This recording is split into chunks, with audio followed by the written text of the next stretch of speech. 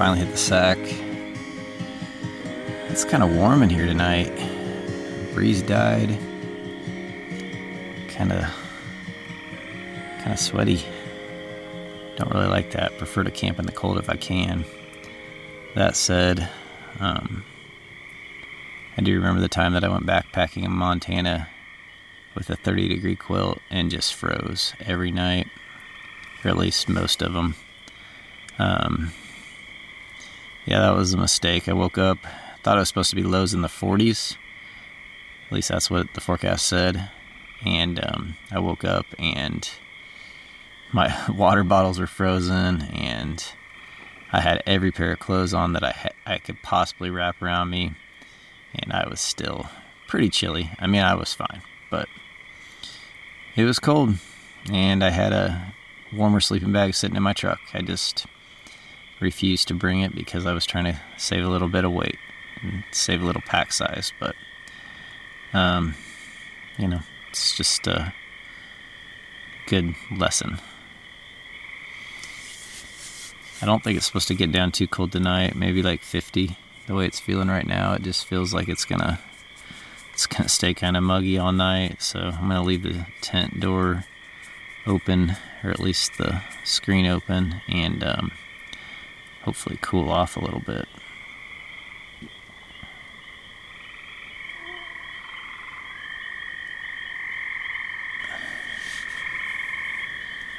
I remember early in some of my solo trips, definitely one of the creepiest things, hearing noises outside your tent.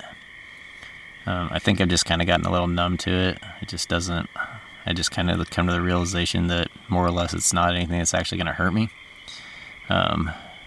Except last fall when I was in Montana, again, grizzly bear country, greater Yellowstone, and I had a really large animal run by my tent, and it definitely wasn't like a deer or a moose. It had like padded feet. You could just tell by the way it was, like by the noise, that it definitely sounded like some sort of large predator.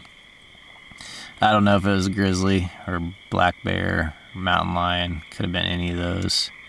But it was about 5 a.m. and I just woke up. I woke up and just my heart was racing immediately, because I'm already a little bit on edge, knowing that it was my second night in grizzly country, so I was a little spooked, and I was way up in some area that was, I was the only one there.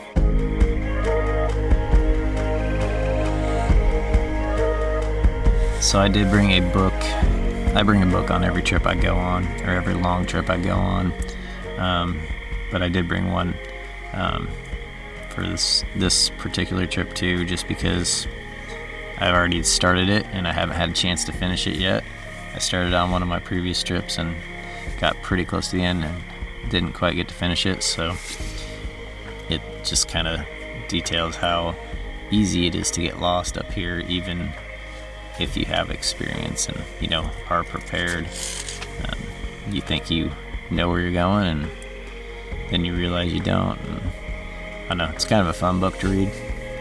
I'm excited to hear how it turns out.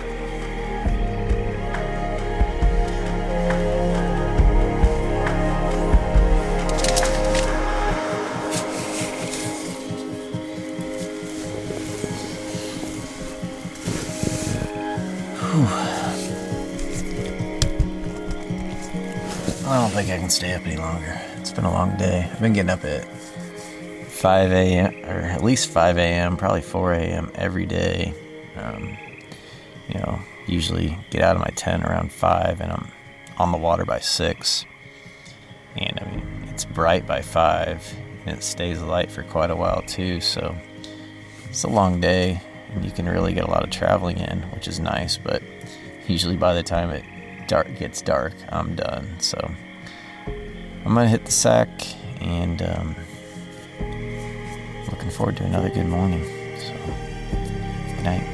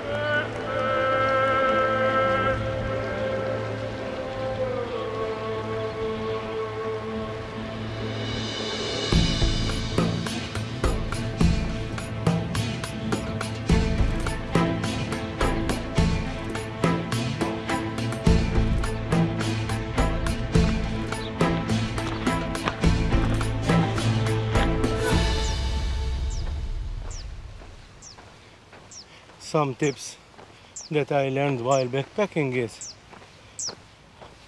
first of all, let others know where you are going and what time you'll be back. Just in case something happens, they will know where to go and look for you. Especially in Malta, when heat starts beating strongly, take plenty of water. You need at least 3 to 4 liters for at least one night. And here there are no natural springs, so you drink what you take with you. Also, the real killer in Malta is the sun, so don't underestimate the sun, because you can get even a heat stroke. So a hat, glasses and sun protection are a must here.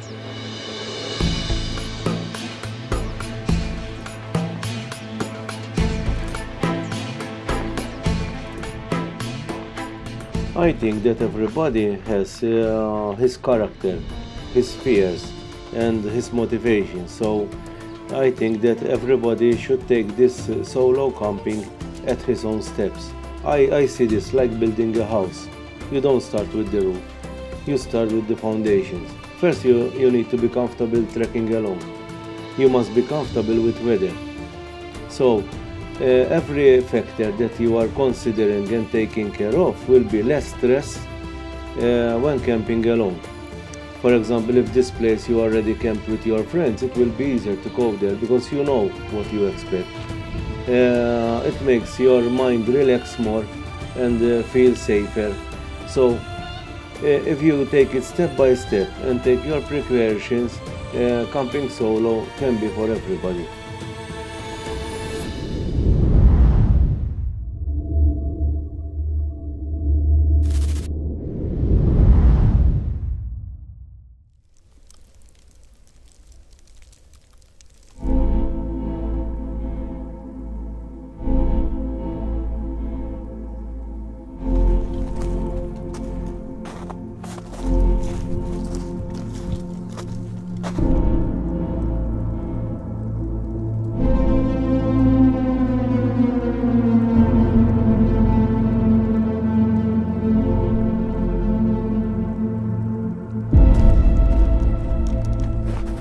Go check on the food bag, maybe get some breakfast going. I do have a really long hike, so I'm not sure if I'm gonna make breakfast. I'm not too hungry, so that's good. And it's snowing and the ground is a lot harder to walk in right now.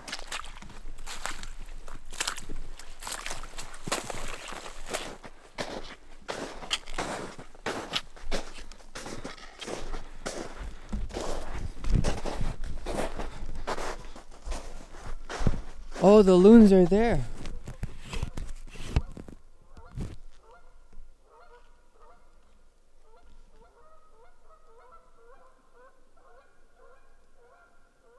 I've been hearing them all morning.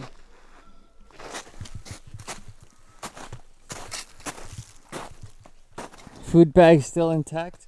You can see it from here.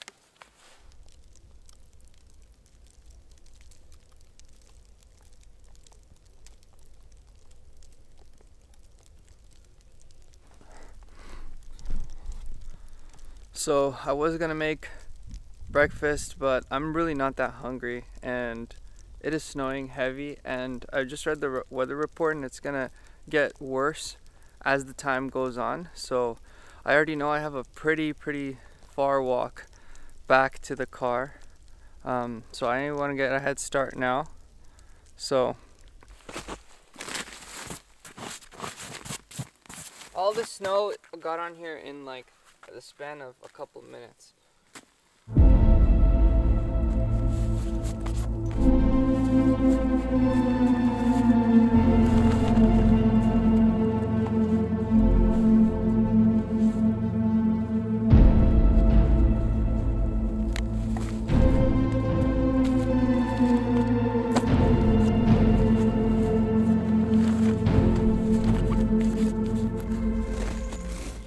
Oh my goodness, it is snowing so much.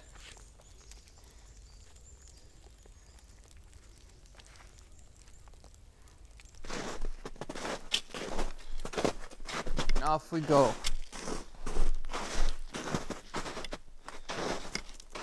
So it's snowing heavily, and I kind of don't know the way back. I was going to just follow my trail from yesterday, but I don't quite remember which way I came from. I know the general direction, so that's good, but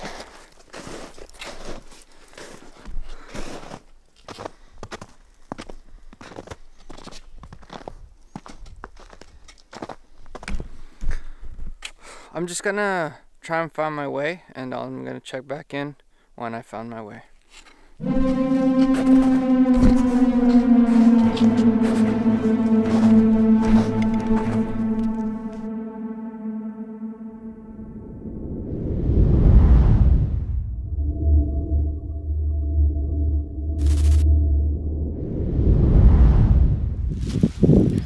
I just dismantled the fire a tiny bit because it was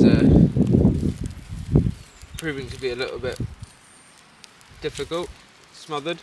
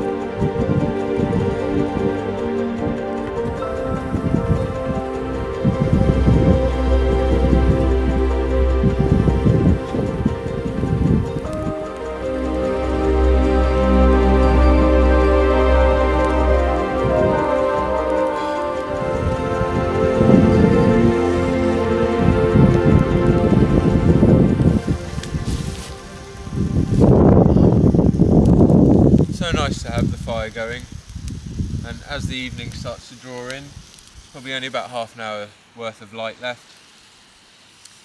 That's when kind of your anxieties start to set in, I guess.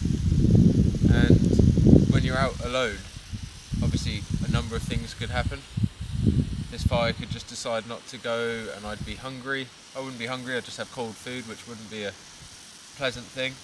Luckily I've only got ration packs with me today. I do have a steak for if I can cook it, and I'll just fry it off in the pan and just have it nice like that. Just a bit of cooked meat, I love it. But that's the kind of thing you're up against when you're outside as well, on your own.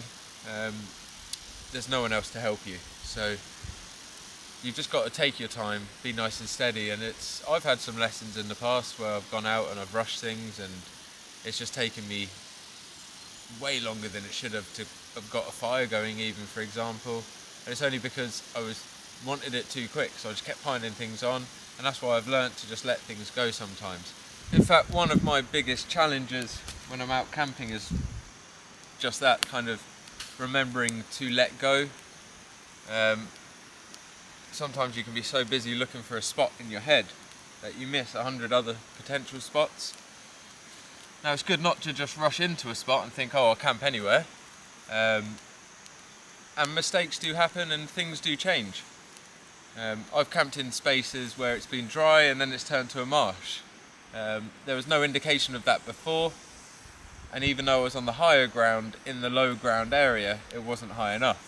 So mistakes like that I've learned. And things like firelighting, like I've said, I've rushed it and it's just gone to waste.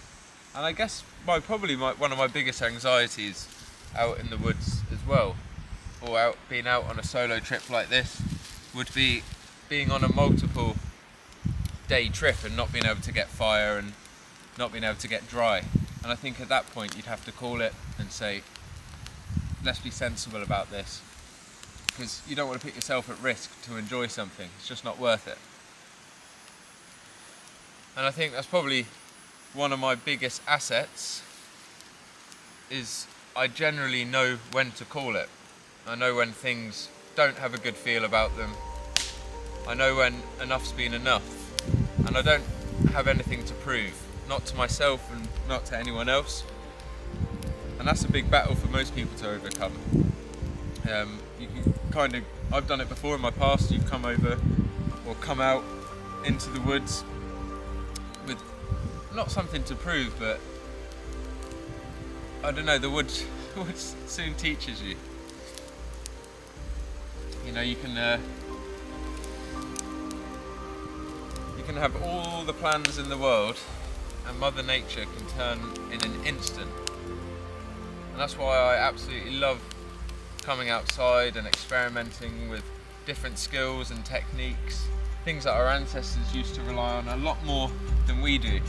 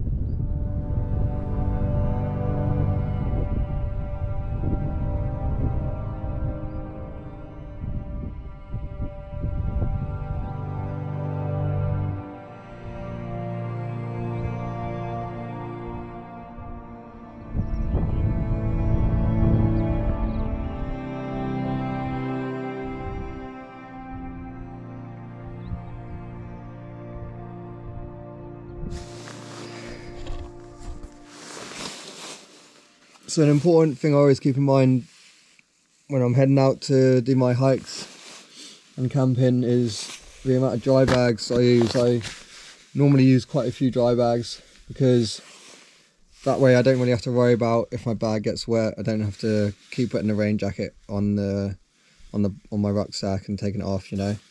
It's easier to access it without the rain jacket on there. If everything's in, if they're individual dry bags, then they can't get wet.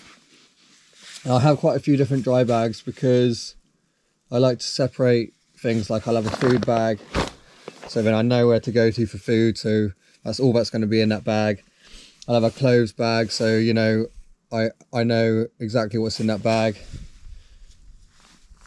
All my stuff in a sleeping dry bag, you know. It's just so much easier for me to know exactly where everything is instead of rummaging through so many different things to try and find something that's probably not even in that bag. So that's a really important thing I bear in mind every time I leave to go hiking. I always bring too much food. It's better to bring too much food than not enough, you know. And if you get stuck somewhere for a day, you can at least have enough food to tide you over. It's worth carrying the extra weight.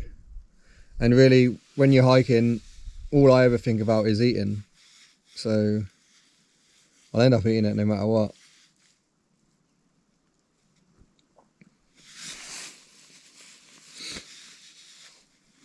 Before I head out, I always let somebody know the rough area where I'm going. I tell them the route and what day I am expected to be back.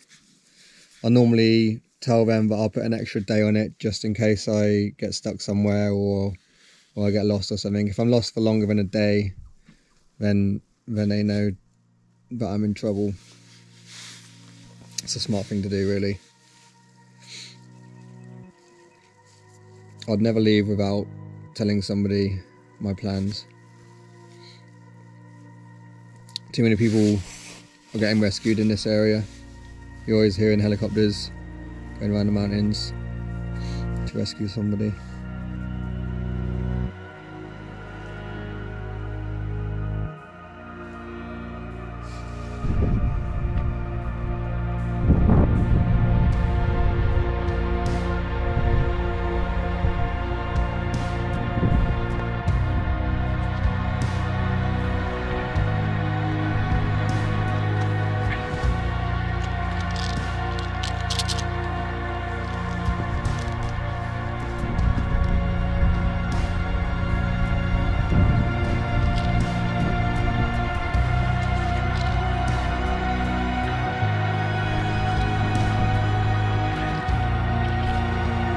Hello?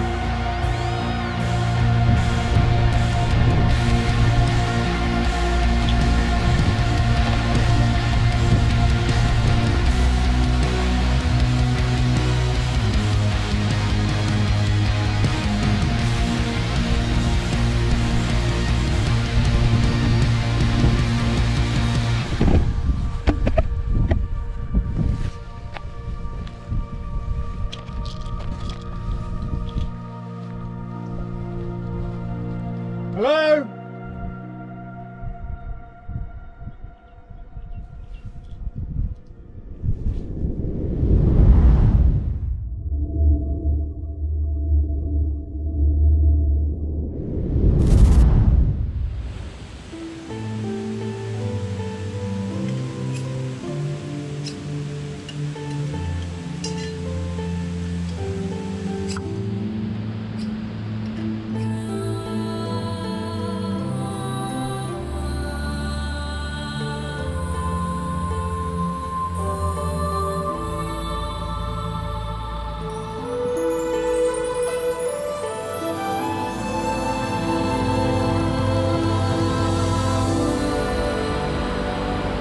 Alright, I am all packed up and ready to go. Just a short walk back to my car. Oh man, I had such a great time here. This little piece of tropical rainforest is so beautiful. You know, yesterday I came so tired from work, just really drained and low in energy. And the moment I came here, you know, despite the humidity, despite the heat, despite the mosquitoes and leeches, everything is worth it because you get all of this, you know, the sound of the river, the also refreshing water from the river, fresh air, birds chirping, these green trees. These are all priceless. And the moment I took a dip in the river, I could literally feel myself getting healed, not just physically, but mentally, emotionally, and spiritually. And I believe I will do this again and again until I'm physically unable to.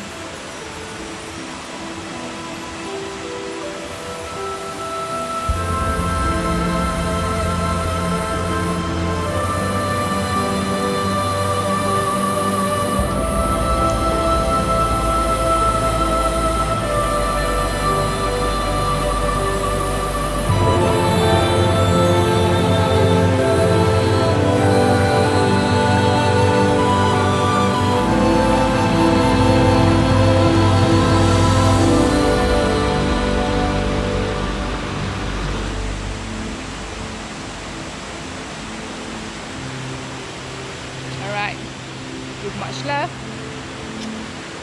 Bye bye.